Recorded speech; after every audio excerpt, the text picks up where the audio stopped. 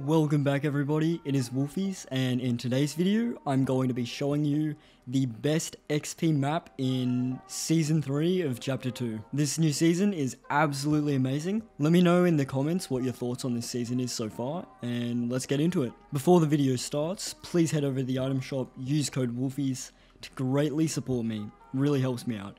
Also, make sure you use my code when buying the battle pass, as that really helps me out. So the first step of this is put in this code right here. You can pause the video if you need. You can either put this into creative matchmaking or you can just go into creative and put it into the rifts. Okay, so we'll load up into this game. It is V-Boy 1v1 build fights. Alright, now once we're in the map, we can just hit start game, just like this. What you'll need to do first is go over to here, put in supporter creator code Wolfies. That helps me out a heap. You don't have to do this, but it would be amazing if you could. Alright, the next step is just go into this rift over here. Now you'll be put into this 1v1 area. Next step, head over here where the 1v1 starts.